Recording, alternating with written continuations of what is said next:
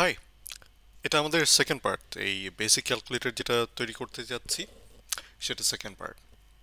এখন এর আগের পার্টে আমরা দেখেছি কিভাবে ডেভেলপমেন্ট এনভায়রনমেন্টটা সেট আপ করা যায়। আর প্রথম হ্যালো ওয়ার্ল্ড অ্যাপ্লিকেশন একটা যদি তৈরি করি, সেখানে একটা প্রাইমারি কন্ট্রোলার ছিল, একটা সেকেন্ডারি কন্ট্রোলার ছিল, আমরা ভিউ সুইচ করতে পারতাম। নিজেরা একটা লাইনে কোডে লিখি নাই, কিন্তু ওটা ওইভাবেই ঠিক আছে অ্যাকচুয়ালি। এই পার্টে যেটা করব টিউটোরিয়ালে সেটা হচ্ছে ওই গিভেন বেসিক যে ইন্টারফেস, হ্যালো ওয়ার্ল্ড টাইপের ইন্টারফেস, ওটাকে চেঞ্জ করব। দেখতে অনেকটা এই ক্যালকুলেটরের মতো হবে, দেখতে হবে কিন্তু কাজে হবে না অ্যাকচুয়ালি। কারণ আমাদের এখানকার কাজটা শুধুমাত্র এটুকুই থাকবে: designing the user interface using scene builder and এফএক্সএমএল। That's it. কি কি নিয়ে কাজ করব? কন্টেইনার নিয়ে কাজ করব, আর কন্ট্রোল নিয়ে কাজ করব। এই জিনিসগুলো কি সেগুলোর আইডিয়া একটু দেওয়ার চেষ্টা করি। জিনিসটা এরকম, আমরা যদি চিন্তা করি যে এই ক্যালকুলেটরটা তৈরি করব, শুরুতেই আমাদের একটা আইডিয়া থাকা দরকার যে জিনিসটা ডিজাইনটা কেমন হবে, ইউজার ইন্টারফেসটা দেখতে কেমন হবে, তাই না? তো এইখানে আমাদেরটা আমরা যদি লেআউটটার কথা চিন্তা করি, আমরা দেখব এটা অনেকটাই আমাদের একটা ছকের মতো, এই ছকে বন্দি জীবনটার মতো।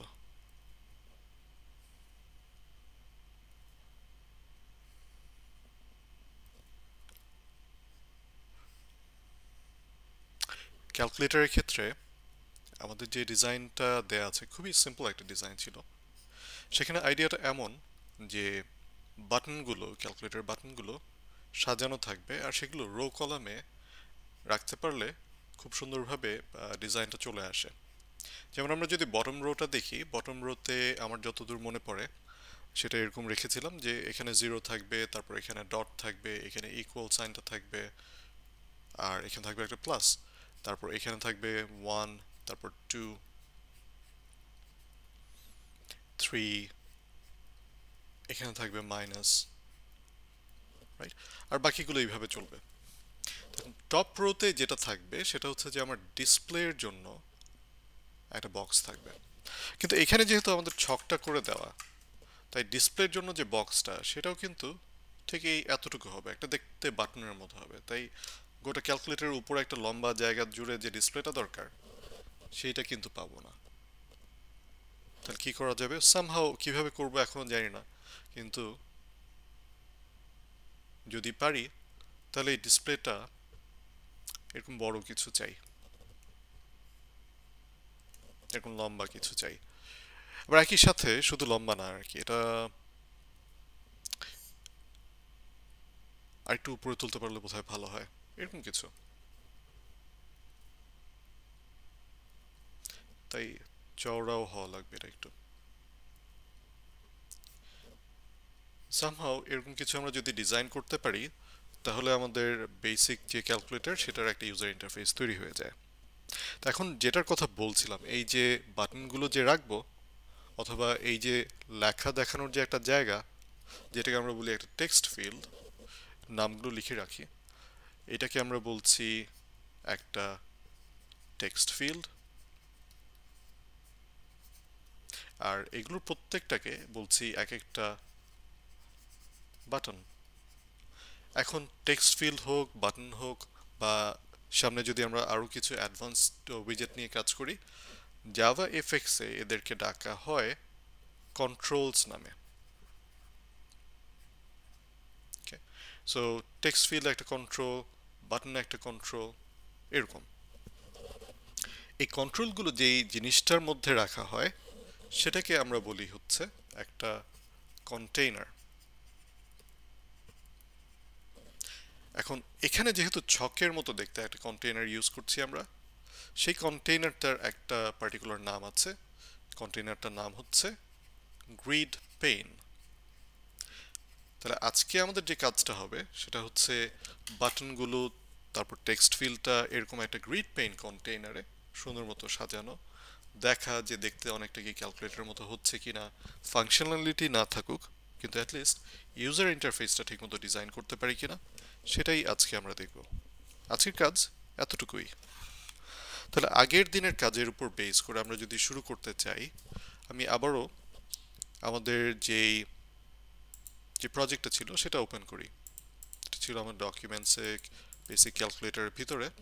সোর্সের ভিতরে দেখেছিলাম যে রিসোর্সের মধ্যে আমাদের প্রাইমারি ফাইলটা এটা পাওয়া যাবে। এখন যেটা এর আগের দিনও বলেছিলাম, যেটা দেখতে মোটেও ক্যালকুলেটরের মতো না। এখানে যদি আমরা দেখি, শুরুতেই দেখতে পাচ্ছি কন্টেইনার হিসেবে দেওয়া একটা ভার্টিক্যাল বক্স। আসলে ভার্টিক্যাল বক্স নিয়ে আমাদের কাজ করলে হবে না, কারণ ভার্টিক্যাল বক্সের আইডিয়াটা হচ্ছে যে যা কিছু ফেলি আমরা এখানে কন্ট্রোল, যদি আমরা অন্য কিছু কন্ট্রোল নিয়ে এখানে ফেলার চেষ্টা করি, ফর এক্সাম্পল আরও কিছু বাটন এনে ফেলি, আমরা চাইলে এখানে ড্রপ করতে পারি অথবা টান দিয়ে এখানেও ড্রপ করতে পারি। একই জিনিস, এখানে একটা হায়ারার্কি দেখা যায় এবং সহজে বোঝা যায় যে কোন কন্টেইনারের মধ্যে কি কি আছে। চমৎকার একটা ভিউ। কিন্তু এখান থেকে আমরা দেখতে পাচ্ছি যেটা যে ভার্টিক্যাল বক্স যদি হয় ভি বক্স, তাহলে সবগুলো কন্ট্রোল একটার নিচে একটা এইভাবে আসবে। কিন্তু ক্যালকুলেটরে যে আমাদের যে ভিউটা ছিল সেটা কিন্তু অনেকটা এরকম না, আমাদের একটা ছকের আইডিয়া দরকার। তাই ভি বক্স আসলে খুব একটা ভালো সলিউশন এখানে না। সো আমরা যেটা করতে পারি, এই ভি বক্স বাদ দিয়ে অন্য কিছু নিয়ে আসতে পারি। সেই অন্য কিছু নিয়ে আসার মধ্যে কন্টেইনারের মধ্যে যদি আমরা গ্রিড পেইন সার্চ করি খুঁজে পাবো। আর সিন বিল্ডার যেহেতু ইউজ করছি, ফুল ফ্লেজেড সিন বিল্ডার, এটা আমাদের ইন্টেলে যে আইডিয়ার ভিতরের যে সিন বিল্ডার সেটা ইউজ না করে একটা স্ট্যান্ডঅ্যালোন সিন বিল্ডার ইউজ করছি। এখানে লাইব্রেরিতে যে আমাদের সার্চে যে অপশন আছে সেখানে আমরা টাইপ করে ফেলতে পারি গ্রিড পেইন। সো গ্রিড লিখলে গ্রিড পেইন চলে আসে, গ্রিড পেইনটা আমরা টেনে কাজ শুরু করতে পারি। সো এই যে বাটনগুলো, তারপর লেবেল একটা আছে, এইগুলোর আমাদের আসলে দরকার নেই, কারণ এগুলো তো আর ইউজ করছি না। এগুলো সবগুলোকে আমি ডিলিট করে দিই। তারপর গ্রিড পেইন্টটাকে এই ভি বক্সের মধ্যে নিয়ে নিতে পারি। তাহলে দেখা যাচ্ছে এখানে দেখতেই পাচ্ছি যে অলরেডি একটা ছক চলে এসেছে, সেটা ভি বক্সটার ভিতরে রাখা। এখন এটাকে আমরা ভি বক্সের মধ্যে রাখতে পারি, অথবা আমার পার্সোনালি যেটা পছন্দ, এই ভি বক্সটাকে আনর্যাপ করে দিই, বাদ দিয়ে দিই, অ্যাকচুয়ালি ভি বক্সটাকে ইউজ করলাম না। এটাকে আমরা র্যাপ করে নিতে পারি একটা অ্যাঙ্কর পেইনের ভিতরে। সো গ্রিড পেইন নিজে কিন্তু একটা কন্টেইনার, এটাকে আরেকটা কন্টেইনারের মধ্যে ফেলছি যার নাম হচ্ছে অ্যাঙ্কর পেইন। কেন ফেললাম? কারণ এটা করলে পারে আমাদের হাতে কিছু কন্ট্রোলের অপশন আছে। যেহেতু গ্রিড পেইন্ট, আমি এখানে গ্রিড পেইন্ট সিলেক্ট করেছি, এটার লেআউটে যদি যাই তখন দেখতে পাবো যে আমাদের বাড়তি কিছু কন্ট্রোল আসছে, যেহেতু এটা অ্যাঙ্কর পেইনের ভিতরে। অ্যাঙ্কর পেইনের আইডিয়াটা হচ্ছে যে আমরা চার ধার থেকে বা অন্যান্য জিনিস থেকে আমরা অ্যাঙ্করটা কত দূরে সেটা বলতে পারি। যেমন এখানে এখন কিন্তু একটা অ্যাঙ্কর হবে, এখানে বলছি আমরা যে এটা 10 পিক্সেলস দূরে, রাইট মার্জিন থেকে 10 পিক্সেলস দূরে, বটম পিক্সেল থেকে 10 পিক্সেলস দূরে, আর আর এখানে আরও 10 পিক্সেলস দূরে লেফট মার্জিন থেকে। এটা যদি বলি তাহলে সুবিধাটা যেটা হয় যে আমরা যদি এখন অ্যাঙ্কর পেইন্টটাকে টেনে ছোট বড় করি বা কোনো একটা পার্টিকুলার শেপে নিয়ে আসি, গ্রিড পেইন্টটা দেখা যাবে খুব সুন্দর মতো এই পুরো অ্যাঙ্কর পেইন্টটা জুড়ে হবে। সো আমাদের ক্যালকুলেটরের কাজটা অনেকটা খুব সহজ হয়ে যায় যে আমরা যখন বাটনগুলোকে সুন্দর মতো ছকে সাজাই, তারপরে তাদেরকে খুব সহজে প্লেস করা যায়। আমি কিছু বাটন নিয়ে আসি, তাহলে হয়তো আইডিয়াটা আরেকটু ক্লিয়ার হবে। এখানে বাটনে একটা টেনে ফেললে পরে বাটনটা বসলো এখানে, তারপর আরেকটা বাটন বসাই, এটা ডান পাশে বসলো। কিন্তু আমার পাশে আরো দুইটা রো, না দুইটা কলাম লাগবে। সো একটা কলামকে সিলেক্ট করে আমরা দিতে পারি অ্যাড কলাম আফটার। আরেকটা কলাম অ্যাড হয়ে গেল, আরেকটা কলাম ডান পাশে আসবে। আর এই বাটনগুলোকে আমরা টেনে নিয়ে ছেড়ে দিতে পারি। এই হচ্ছে আইডিয়া। আর আরো দুই একটা বাটন নিয়ে আসি, অ্যাকচুয়ালি কিভাবে গ্রো করছে বা শ্রিঙ্ক করছে সেই আইডিয়াটা পাওয়া যাবে। এখন আমরা যদি আগে যেটা বলছিলাম যে এই অ্যাঙ্কর পেইনটাকে টেনে যদি আমরা বড় করি, দেখতে পাবেন যে বাটনগুলো সেই একইভাবে স্পেসড আউট হচ্ছে, বা ছোট করি বাটনগুলো কাছাকাছি চলে আসছে, বা হাইটটা কমায় নিয়ে এসে বাটনগুলো কাছাকাছি চলে আসবে সেভাবে। তো এটাকে টেনে একটা ক্যালকুলেটরের শেপ আমরা দিতে পারবো, বাটনগুলো ছোট বড় করতে পারবো, আমাদের পুরো কন্ট্রোলটা খুব সহজে আমাদের হাতে চলে আসে। সো বাটনগুলো অ্যাটলিস্ট আমরা যদি নিয়ে আসি, আমাদের যে কয়টা বাটন লাগতো সেগুলো যদি নিয়ে আসি, আরও রো বাড়ানো লাগবে, বাট সেখানে একটু পরে আসছি।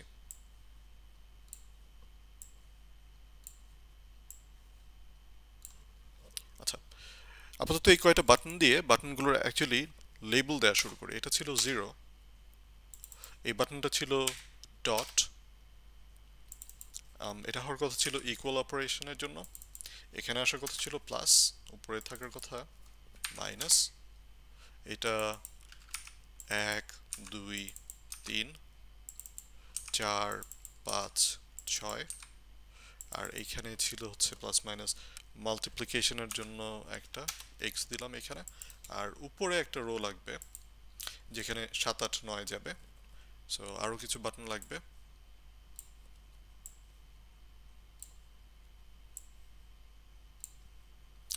আর আরো একটা, এটা হচ্ছে ভাগের জন্য, আর 7 8 9 দিয়ে দেই। এই তো, এই কয়টা বাটন আমাদের দরকার, কিন্তু এখানে কাজটা শেষ না আসলে। এর উপরে একটা টেক্সট ফিল্ড লাগবে যেখানে ডিসপ্লেটা দেখানো যাবে বা আমরা ওইখানে টাইপ করতে পারবো। সো টেক্সট ফিল্ড যদি নিতে চাই, এটা হচ্ছে জাভা এফএক্স এর সাথে যেটা আসছে, সেটা বসালাম।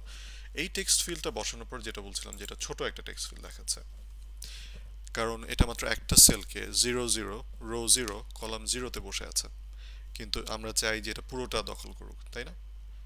এখানে ডান পাশে আমরা যদি লেআউটটা দেখি, এখানে একটা অপশন আছে কলাম স্প্যানের, কয়টা কলাম জুড়ে এই টেক্সট ফিল্ডটা হবে। আমরা বলবো 4 কলাম জুড়ে। সো এখন এটা 4 কলাম জুড়ে পুরো একটা টেক্সট ফিল্ড হয়ে গেল, ঠিক আছে? এরপরে যেটা সব থেকে বেশি চোখে লাগছে সেটা হচ্ছে যে বাটনগুলো সবগুলো খুব বেশি ছোট দেখাচ্ছে এখানে। আর আরেকটা সমস্যা হচ্ছে যে আমরা যদি বাটনগুলোকে চেহারা দেখি, যেমন এই ডটের জন্য উইথটা কিন্তু 2 এর জন্য যে উইথ তার থেকে কম, মাইনাসের জন্য যে উইথ সেটা কিন্তু এই এক্স এর জন্য মাল্টিপ্লিকেশনের জন্য যেটা আছে তার থেকে কম। সেগুলো যদি কনসিস্টেন্ট না হয় তখন দেখতে একটু অড লাগবে। আমরা যদি ভিউটা দেখি, এটা যদিও হাতে আঁকা, তাও এখানে দেখে একটা আইডিয়া কিন্তু পাওয়া যাচ্ছে যে সবগুলো বাটনই মোটামুটি সিমিলার সাইজের। এইখানে এই কাজটা কিন্তু আমরা খুব সহজে করতে পারি। আমরা যদি সবগুলো বাটনকে সিলেক্ট করি, যে কয়টা বাটন আছে আমরা প্রত্যেকটার জন্য একটা সাইজ ফিক্স করতে পারি। আমরা বলতে পারি যে এটা মিনিমাম উইডথ কত হবে। ধরা যাক আমি বললাম এটার মিনিমাম উইডথ 30 পিক্সেল হবে, একটু হলেও বেড়েছে কিন্তু, তাই না? কিন্তু দেখে মনে হচ্ছে যে 30 পিক্সেল মেবি খুব কম। সো এইটা আমরা ধরা যাক 45 পিক্সেলস বললাম। হাইটটা মিনিমাম কতটুকু হবে সেটা আমরা বলতে পারি। এখানে ধরা যাক আমরা হাইট সেট করে দিলাম 30 পিক্সেল, 30 কম লাগছে কেন জানি, 40 হতে পারে। এখন তো বাটনগুলো সবই কিন্তু সমান মাপের, আর আগের থেকে দেখতে ভালো লাগছে। প্রেফার্ড যেটা, আমি ইউজুয়ালি এই জায়গাটাতে এসে প্রেফার্ডেও একই ভ্যালু সেট করে দিব যাতে শুরুতেই আমরা এরকম একটা সাইজ পাই। তারপর যেটা দেখা লাগবে সেটা হচ্ছে যে এই যে গ্রিড পেইন্টটা, অ্যাকচুয়ালি অ্যাঙ্কর পেইন্টটা, এই অ্যাঙ্কর পেইন্টটা ধরে যদি আমরা এবার ছোট বড় করতে চাই তাহলে কিন্তু এটাকে খুব সহজেই একটা ক্যালকুলেটরের মতো শেপ নিয়ে আসা যাবে। এখানে কিছু এক্সট্রা গ্যাপ রয়ে গেছে, সেগুলো আমরা পরে ফিক্স করতে পারবো। এই মুহূর্তে মেবি এটা এত বড় কনসার্ন না। অবশ্য চাইলে এখানে আমরা কিছু প্যাডিংও ইনসার্ট করতে পারি, যেগুলো আমাদের গ্রিডেড যেই ভ্যালুগুলো সেখান থেকে একটু হলেও গ্যাপটা রাখবে। যে প্রত্যেকটা আইটেমের যদি আমরা যদি এখানে 2 পিক্সেলস করে গ্যাপ দিয়ে দিতে চাই তাহলে ওই পাশ থেকে একটু হলেও জায়গা ছেড়ে দিচ্ছে। আমরা যদি খুব কাছাকাছি নিয়ে আসতে চাই তখন এই গ্যাপটা একটু হলেও কাজে লাগবে। অবশ্য খুব বেশি টেনে ফেলেছি আমি এখানে। আচ্ছা, এটা গেল হচ্ছে আমাদের লেআউটের পার্টটা, যে আমরা অ্যাটলিস্ট প্রত্যেকটা বাটনকে এখানে প্লেস করেছি, তাদেরকে সমান একটা মাপ দিয়েছি। আর এইখানে আমাদের হাতে কিন্তু সুযোগটা আছে, আমরা যদি চাই কন্ট্রোল করতে পারবো যে এটা কত বড় হবে, আর সেক্ষেত্রে এই টেক্সট ফিল্ডটাকেও আমাদের বড় করার সুযোগ আছে। যেমন এইখানে একটু বড় করে আমরা দেখাতে পারছি। আমি এটা করতে করতে আমি কিন্তু কিছু ভুল কাজ করে ফেললাম, যেটা আপনার চোখে পড়ার কথা। কি করলাম, আমি এখানে একটা রো অ্যাডজাস্ট করেছি, তাই না? এই রোটা অ্যাডজাস্ট করতে যেয়ে আমি কিন্তু বাকিগুলোকে আবার ছোট করে ফেলেছি। এটা পার্টিকুলারলি এই জায়গাটাতে এই জিনিসটা দেখতে খারাপ লাগছে। সো আমরা এই ইউআইটা একবারে যে ফিক্স করব জরুরি না, কিন্তু আমি কিছু জিনিস বাদ রাখতে যাচ্ছি, যে পরে এসে আমরা আরো কিছু ইউআই এর কাজ করব, বাটনগুলোকে হয়তো আমরা অন্য কোনো কালার দিতে চাই বা অন্য কোনো অ্যাপিয়ারেন্স দিতে চাই, এগুলো স্টাইলিং এর সুযোগ আছে। বা এই যে লেআউটে যেটা আমি ভুলটা করলাম এখন, সেটা অ্যাকচুয়ালি কিভাবে করলে পারে বেটার হতো, সেটাও দেখার সুযোগ আছে। আমরা এক এক করে এই জিনিসগুলো দেখব, বাট মেবি এখন সেটা এত বড় কনসার্ন না, আসলে এখান থেকে এটা বড় করে ফেলা যেত। আমরা শুধু শুধু এই রোটা এমনি জোর করে বড় না করলেও চলতো। এখন এটা আগের থেকে বেটার লাগছে, পারফেক্ট হয়নি বাট বেটার লাগছে। আমরা কি করতে পারি, আমরা এটাকে সেভ করতে পারি, সেভ করে প্রোগ্রামটা রান করে দেখতে পারি যে এটা আসলে কি সেরকম হয় কিনা, রান করছে কিনা। কাজটা হবে না তাও করে দেখি। কন্ট্রোল এস দিলাম সেভ করার জন্য, ফাইল মেনু থেকেও করতে পারতাম। এরপর আমরা যেটা করব, আমরা ব্যাক করব আমাদের আইডিতে। সো ইন্টেলিজে আইডিয়া কমিউনিটি এডিশন, আমরা যদি এখানে যাই, আমি কিন্তু কাজ করিনি, আমি আইডি নিয়ে একদমই কাজ ধরিনি। আজকে যতটুকু এখন পর্যন্ত করলাম সব কিছু কিন্তু সিন বিল্ডার থেকে করা। আইডিটা লোড হয়ে আসলে পারে দেখি আমরা আমাদের যে এফএক্সএমএল ফাইলটা, দুটো এফএক্সএমএল ফাইল ছিল, একটা প্রাইমারি আর একটা ছিল সেকেন্ডারি। সেকেন্ডারিটা খুবই সিম্পল একটা ফাইল, কিন্তু প্রাইমারিটায় যদি আমরা যাই দেখি কত কিছু লেখা হয়ে গেছে। যদিও এই কাজগুলো আমরা কিছুই করি নাই, যা কিছু করেছি এই পাশে সিন বিল্ডার থেকে সেভ করার সাথে সাথে আমাদের এইখানে কোডটা কিন্তু আপডেট হয়ে যাচ্ছে। তার মানে আমরা চাইলে এখানে লিখে লিখে এই চেঞ্জগুলো করতে পারতাম, কিন্তু এটা এত বেশি পেইনফুল হতো, কোনোই মানে ছিল না সেটা করার।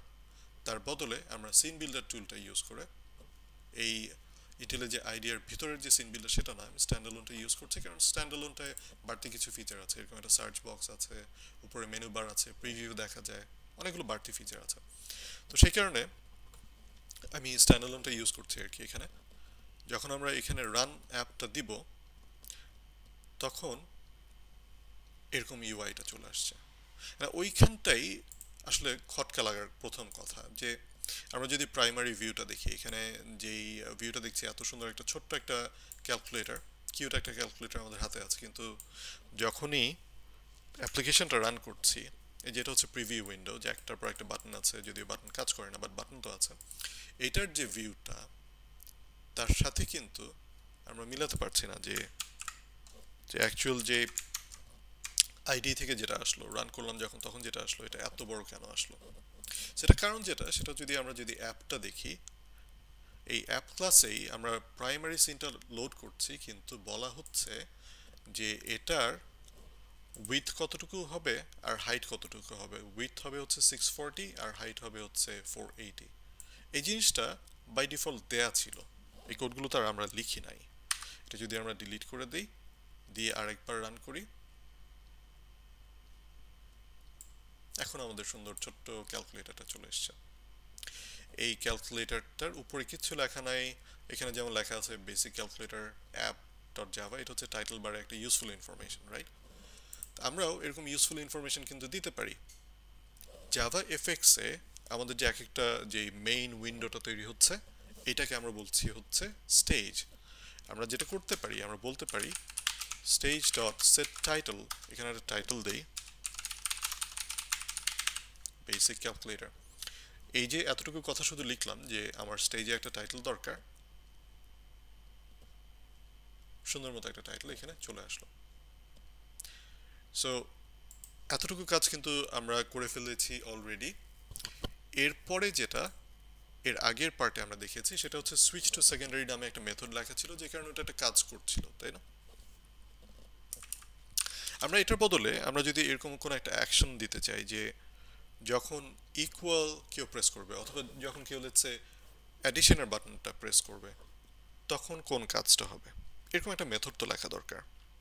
সো আমরা এইভাবে লিখতে পারি private void handle handle addition operation or addition action, যেটা বলতে চাই একটা মেথডের নাম, প্রপার একটা নাম এবং কনসিস্টেন্ট নাম একটা দেওয়া উচিত, দিলাম। সো এটা একটা হ্যান্ডলার কোড, একটা ইভেন্ট হ্যান্ডলার কোড, যে কেউ যখন অ্যাডিশন অপারেশনটা ক্লিক করবে তখন এক্স্যাক্টলি কি হবে সেটা বলবো আমরা। আপাতত কিছুই করবো না অ্যাকচুয়ালি, শুধু কনসোলে প্লাস কথাটা প্রিন্ট করে দেখাবো যে আসলে কাজ হচ্ছে কিনা। আর এর আগের পার্টে একটা কথা বলেছিলাম যে এফএক্সএমএল যেটা ডিজাইন করা হচ্ছে তার সাথে আমাদের এই অ্যাকচুয়াল জাভা কোডের তো একটা ইন্টারাকশন লাগবে। এটা একটা এক্সএমএল ফাইল আর এখানে একটা জাভার সোর্স ফাইল। তো ওই বাটনটা কিভাবে জানবে যে তাকে ক্লিক করলে পারে জাভার একটা পার্টিকুলার মেথড এক্সিকিউটেড হবে, সেটার জন্য প্রথম কথা আমাদের এখানে এফএক্সএমএল অ্যানোটেশনটা দেওয়া লাগবে যাতে এটা প্রসেস করা যায়। আর একই সাথে এই সিন বিল্ডার থেকে লেটস সে আমি এই অ্যাডিশনের সাথে এই কোডটা হুক করতে চাই। আমাদের এখানে তিনটা ট্যাব আছে। প্রপার্টিজে মেইনলি স্টাইলিং এর কাজগুলো হয়, লেআউটে এটাকে কিভাবে প্লেস করা হবে সেই লেআউটিং এর কাজ করা হয়, আর কোডে এসে আমরা এখানে প্রত্যেকটার জন্য আইডি দিতে পারি, যদিও সেটার দরকার নাই। আমরা কি করব, এখানে একটা নাম দিব। কোন নাম? Handle addition operation. যেহেতু অলরেডি আমরা ওখানে অ্যাট এফএক্সএমএল বলেছি, তাই মেথডগুলো এখানে চলে আসবে। আমরা যদি এখানে এটাকে সেভ করি, মেথডটা সেভ হয়ে থাকলো। সিন বিল্ডার থেকে আমরা, সিন বিল্ডার থেকে না, আইডিটা থেকে যখন আমরা এটাকে রান করছি তখন জিরো প্রেস করলে, ডট প্রেস করলে, ইকুয়াল প্রেস করলে কিছু হয় না, বাট প্লাস প্রেস করলে প্লাস কিন্তু লেখা ওঠে। তার মানে কিছু একটা কাজ হচ্ছে। যদিও প্লাস ক্লিক করলে এখানে প্লাস প্রিন্ট করা আমাদের কাজ না, কিন্তু এটা যে কাজ করে শুধু এতটুকুই দেখাতে চাচ্ছিলাম। সো পরের টিউটোরিয়ালটাতে আমরা ফাংশনালিটিগুলো অ্যাড করব। আজকে কতটুকু করলাম, এখানে শুধু দেখলাম যে আমাদের যদি একটা ইউআই এর একটা আইডিয়া থাকে, এই ইউআইটা বানানোর জন্য কি ধরনের কন্টেইনার, কি ধরনের কন্ট্রোল ইউজ করা যায়, ডিজাইনটা কিভাবে করতে পারি, এটুকু দেখলাম। আর সাথে অ্যাডিশন বাটনটার জন্য শুধু একটা ফাংশনালিটি, যেটা একটা ভুল ফাংশনালিটি বাট অ্যাড করেছি। সো এর পরের যে পার্টটা, সেখানে এসে আমরা দেখব যে ডিজিটগুলোর জন্য কীরকম ফাংশনালিটি দেওয়া যায়, সেই ডিজিটগুলো কিভাবে টেক্সট ফিল্ডে ডিসপ্লে করানো যায়, আর তারপর এক এক করে এই অ্যাডিশন কিভাবে কাজ করে, সাবট্রাকশন কিভাবে কাজ করে, এই জিনিসগুলো আমরা এক এক করে ধরবো। তাহলে আজকে এই পর্যন্তই, বাই।